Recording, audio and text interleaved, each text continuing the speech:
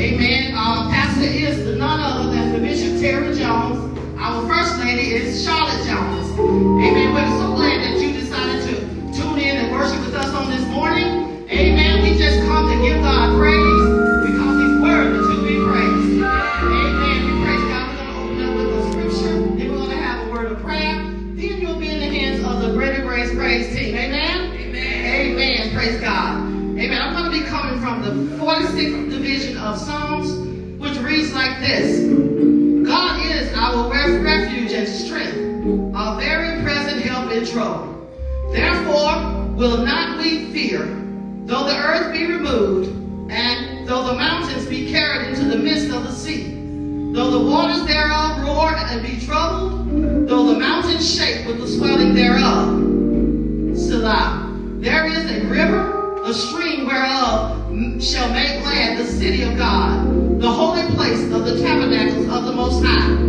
God is in the midst of her. She shall not be moved. God shall help her, and that right early. Amen. I'm going to stop right there. I read you the first 5 verses from the 46th division of the book of Psalms. Amen. We want you to go with us, praise God, into a word of prayer. Amen. We're just glad to be in the house of the Lord. Amen. Glad to be able to worship God wherever you may be, praise God. Whether you're in your home or wherever you might be, we got to give God some praise because He's worthy. Amen. He's still good. Hallelujah. He's still good, praise God. Amen. Hallelujah. Glory to God. Thank you, Jesus. Amen. We just bless God. Thank you, Jesus. Amen. Glory to God. Heavenly Father, we come before your presence this morning. Lord, we just come to give your name praise. We come to worship you, God. We come to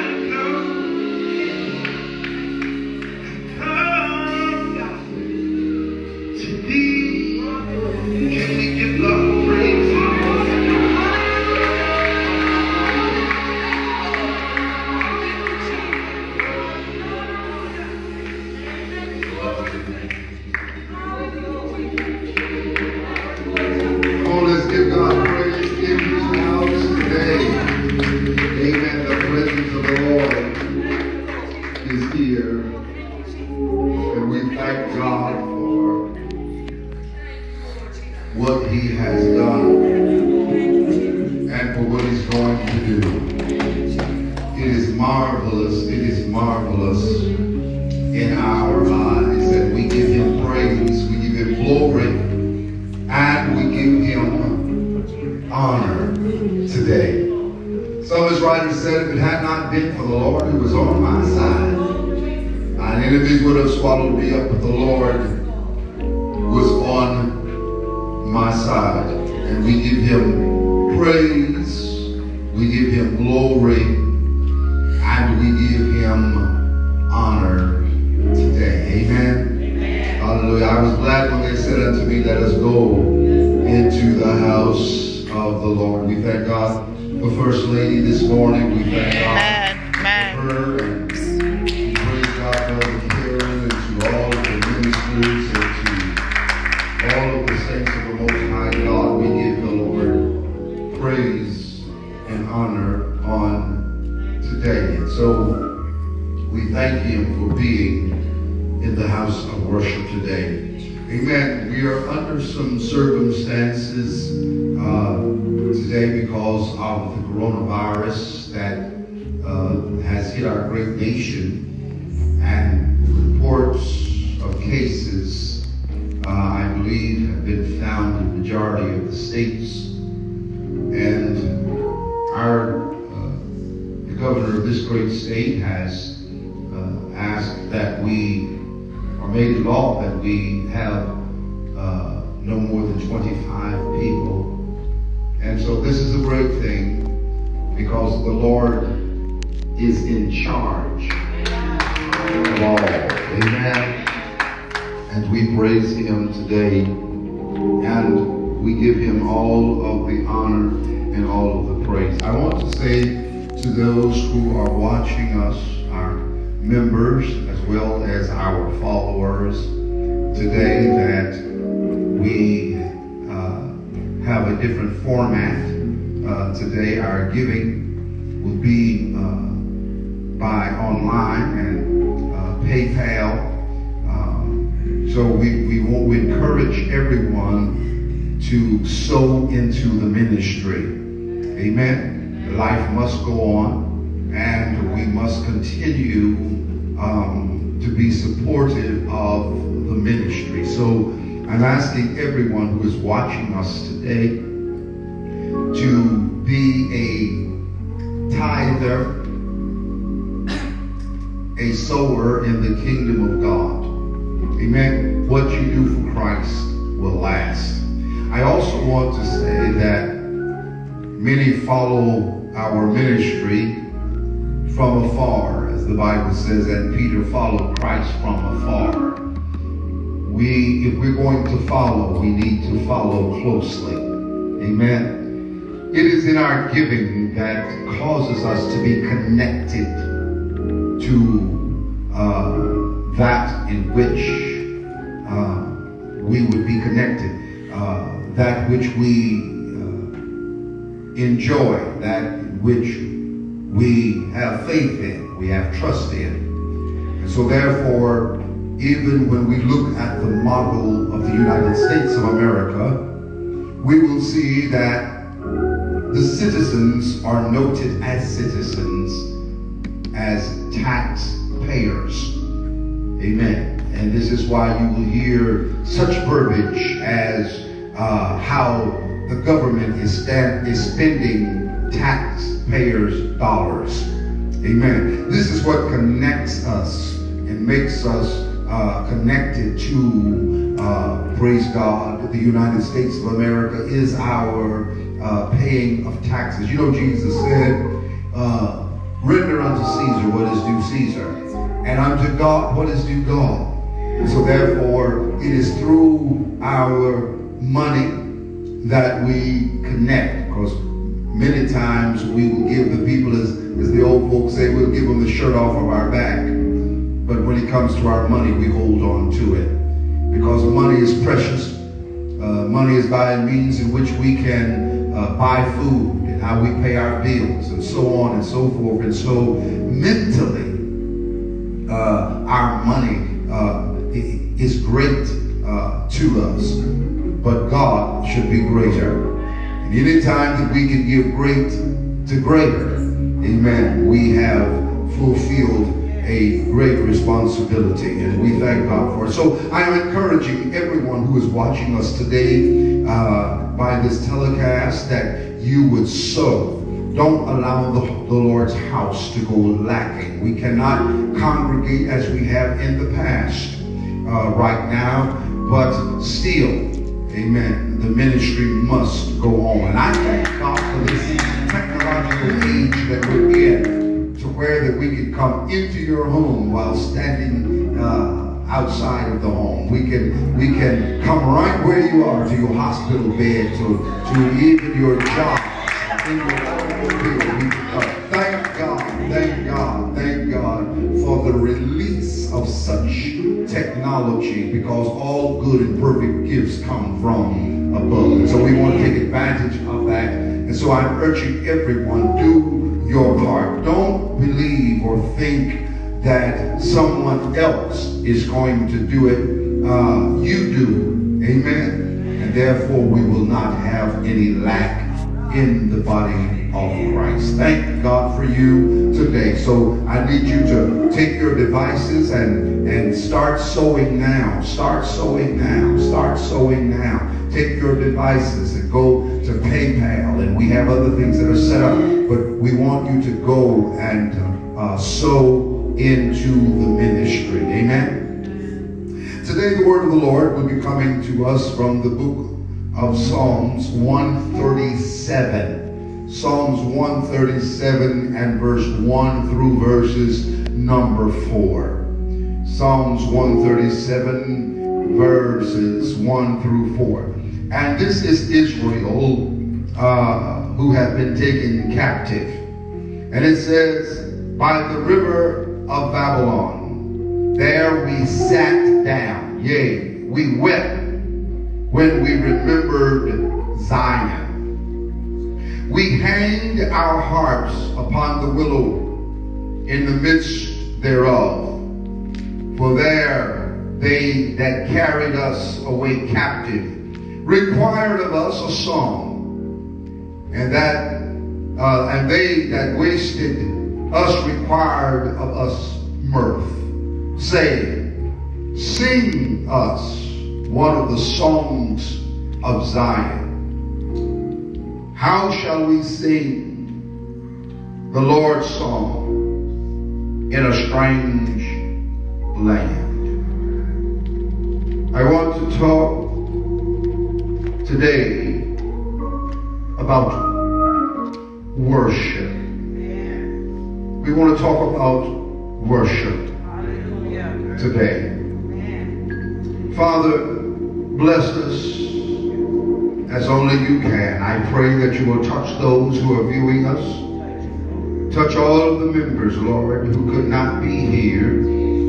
But Father, we thank you that you told us to obey them that had the rule over us. And Lord, we are complying to the rules, to the law. We just ask you, Lord God, to do, Lord, what you do. And that is great things. Father, we bless you now and we praise you. In Jesus' name, have your way. Amen and amen. Praise the Lord.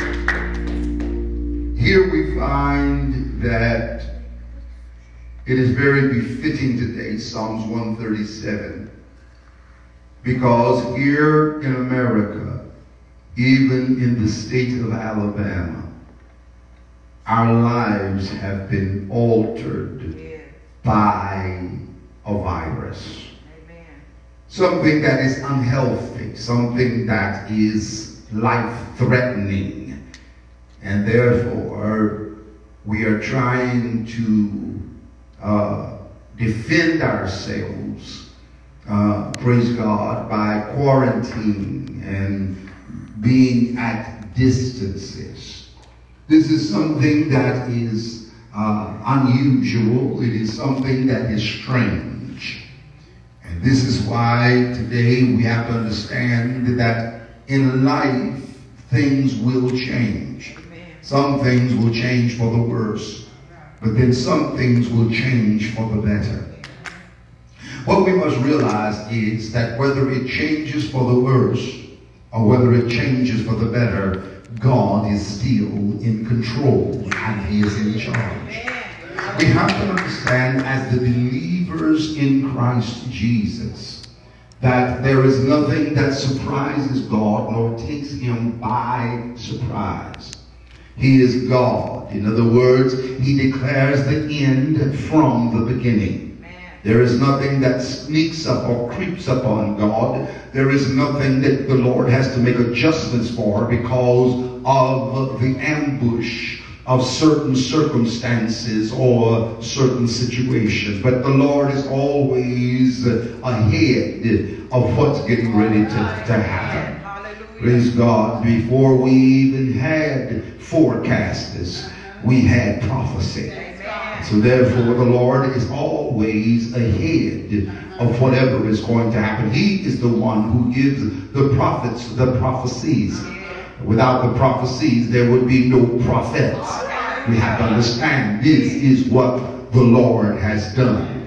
Amen. Praise God. And so when we look at it here today, we have to understand that praise God, the enemy loves to come, and he loves to interrupt what we're doing. One of the things that we have to understand about the enemy is that the enemy comes to bring about a change of where we're unfamiliar. Right now, we're in a place where we are not familiar. Praise God. We're not familiar with the life changes that have taken overnight. Here we are, cannot go to restaurants. Here we are banned from certain things, praise God. But notice here that the Lord begins to talk to the Apostle Peter. And he says unto him, Apostle Peter tells unto the church, rather, he said, think it not strange concerning the fiery trials that come to try you. It is something about when we are comfortable with things that we recognize. We are comfortable with things that we're familiar with. We are comfortable with that. And this is what brings our comfort. It is a part of our memory. In other words, it feeds the memory. Notice this right here. Even an animal, a dog that knows you will not bark at you. But a dog that does not recognize you will bark at you. Notice the dog that doesn't bark at you, that recognizes you, is comfortable with you. But a dog that doesn't know you, the stranger makes him or her uneasy. It's the same thing with the child of God. We as the people of God, whenever we are put in strange places, whenever we are put in strange situations, whenever strange things happen to us, it disrupts our thinking. It disrupts our comfortability. It disrupts things. And so therefore, whenever we are not at ourselves, praise God, then we can fall into the modes of panic. We fall into the mode, praise God, of fear. And we fall into the mode of these things. But what God wants us to understand is that He is the Lord our God, and He changes not. Things may change around you, but your God will never change. But what I love about this hour, children, is that in this hour, it is not so much the work of the devil as it is the work of the Lord. I want everybody to hear me and understand, praise God, that this is the work of the Lord. Because so many times we can get so comfortable in our routines until our service to God is not pure and not true. Sometimes we can get so caught up into habits, into rituals, into days, because you have a lot of folk, praise God, who would come to church on Sunday but would not step foot in their Wednesday, or would not come on a Tuesday, or would not come for a week revival. They would not come on a weekday. Understand me here. And so, my beloved brothers and sisters, what we have to understand is that the enemy is trying to throw us off course by bringing us to the mindset of dealing with strange things. And so here we see that the devil himself, praise God, when we look at it, the devil himself, praise God, begins now to deal with Israel. And what he does is he brings them captive down to Babylon, and here they are away from their place of worship.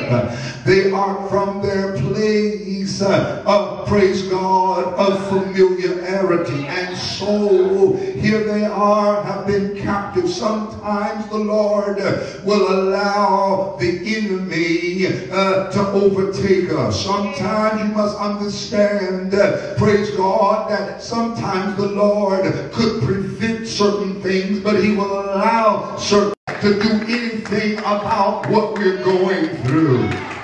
And so we have to understand that praise is always in order, because the one that is in control is the one that is allowing, praise God, bad things to happen for our good. I wish I had about 5 people right about now who could really testify to the scripture that says, for we know that all things work together for the good of them that love the Lord. Somebody ought to let the devil know right now, you might have seen it, hallelujah, but God is in control of it. And I want to let you know that the coronavirus might have started out trying to kill us, hallelujah, but before it's over, it'll be working for the Lord. For the Bible said all things work together for good of them who love the Lord. And I'm so glad today that I love the Lord. And so the children of Israel, praise God, what they are doing is they have now been taken captive. But it is something how, children, that we must understand and realize that whenever we read the text, we will find out that Israel was besieged, or Judah was besieged, and they were taken, this tribe called Praise had been taken down into Babylon. Praise God. And when they were taken down into Babylon, the Bible says, if you read the text in Psalms 137, notice that they took them, but they allowed them to bring their instruments. Notice, why would the enemy want you to have your instrument? Because even though the enemy is against us, the enemy loves the praises of God. Hallelujah. You got to understand that he was over. Praise God. He was the anointed cherub that covered. Satan, I'm talking about Lucifer, the dragon. Praise God. When it comes to worship, he understands worship. I got to go, y'all. But what I want to tell you is that there are 3 elements to worship. One element is prayer. God, praise God. Then you have the second element, which is singing. And the third element is the word. This is why throughout our churches you're going to find singing, praying, and preaching, because this is a part of the structure of worship. But here Israel is, they have been brought down to Babylon. And when they get down there, praise God, the Bible said that they hang their harps in the willow trees. In other words, they have retired their instruments. They have separated themselves from the praises of God, because in their mind we can only praise in a certain place, at a certain time, with certain people. But what God wants us to know is, I'm going to bring you to a place where there is unfamiliar faces, unfamiliar tendencies. Oh God, I'm going to bring you to a geographic where you don't even recognize. You will get lost if you start walking, because it is unfamiliar with you. And this is why Peter warns the present day church and say, think it not strange concerning the fiery trials, as though some strange things are happening. Notice here, children, the Bible said that the folk that captured them requested a song from them. What we have to understand is that when we praise the Lord, and when we worship Him, the Lord will visit us. For the Bible said He inhabits the praise of His people. Oh, y'all remember when Paul and Silas was in the Philippi jail, how at midnight they sang and prayed. Can I preach in here, y'all? The Bible said that at midnight, as they sang and prayed, oh God, that the jail cells came open. Oh God, and the jailer saw the jail cells open, drew out his sword and threatened to kill himself. But Paul said, do yourself no harm, we are all here. But how did y'all doors get open? They said we worship. Let me tell you what's going to change the situation is that the worshipers must learn to worship in strange places. When things have changed, when things are not the same, you got to learn how to worship the Lord. Oh God, so they begin to reply, how can we sing Zion songs in a strange land? It may be a strange land, but God has a familiar face. And when we seek the face of God, it may be strange all around us.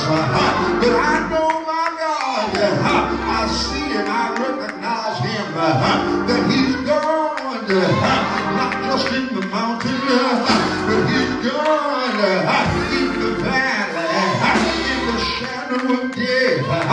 He's God, and I want to let somebody know this morning, I don't care where we are, we need to worship the Lord and let Him know I trust you, God. You are our way maker. You are our door. You are our buckle and our shield. You are our fortress. You are, yes you are. I want to let you know today, when you begin to worship the Lord, you let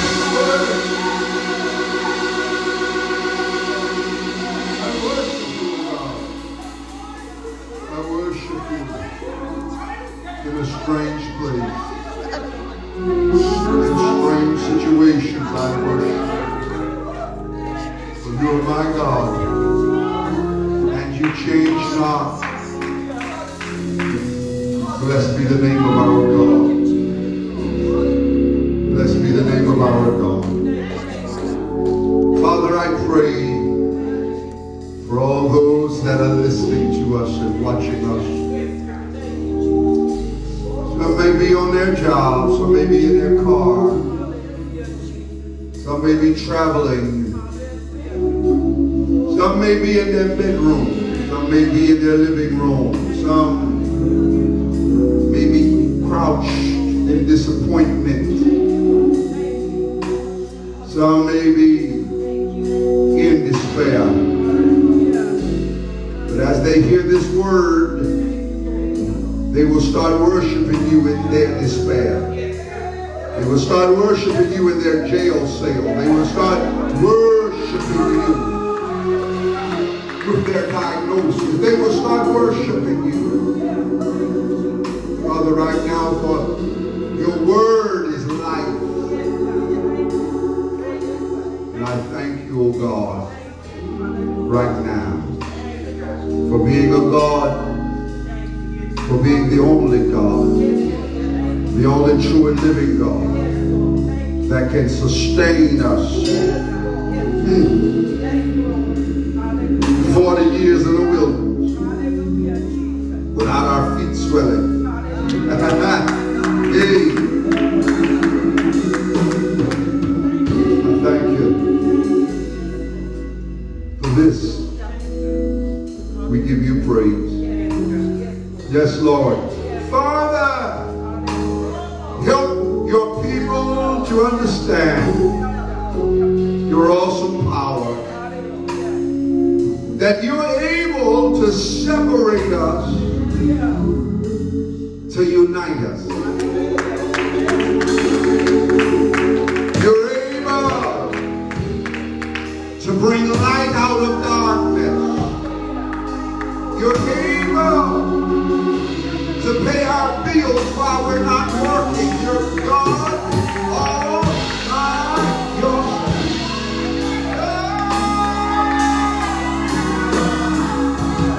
You can do more with less.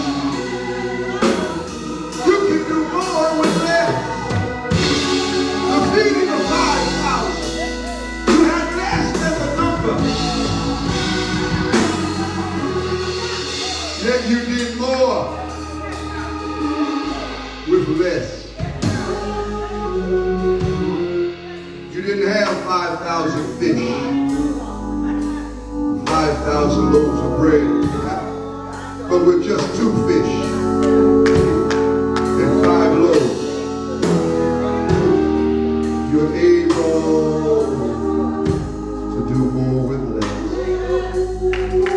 Father, today, I pray, Lord, for those who are worried about their children, for those who are worried about their marriages, for those that are worried about their health. Father, I pray right now that their faith will look up to you, that their confidence will grow on past testimony that you've already done for them. And if you did it before, you can do it again. Father, I thank you for being God Almighty. You're not a man-made God, like the idols that men made, the golden calves. Men made cows God, made the sun God, made the moon God. But you're not a man-made God, you're the God that made man. And it's a poor God when the creature creates the creator. But it's a great God when the creator creates the creature, who is blessed forever. I thank you today. Father, bless your people. And as we leave this place, but never your presence, go with us, lead us, guide us, and direct us. In Jesus' name. And we will give you the praise, give you the glory and the honor in Jesus' name. Amen and amen. Praise God. Well, we're out of time, not out of message, and we just ask that all of you that have tuned in with us today continue to pray for greater grace. And we're asking you for your support. Send to these methods of payments so that the ministry can go forward, continue without any lack. And I'm asking you today to please remember greater grace. We have provided information for you to be able to be a blessing and a support. Please do not be one of those who expect others to do what you can also do. Make the sacrifice. Make the sacrifice. God bless you until next week. We want you to be in prayer for us, and we're going to do the same for you. In Jesus' name, amen. God bless you. God bless you.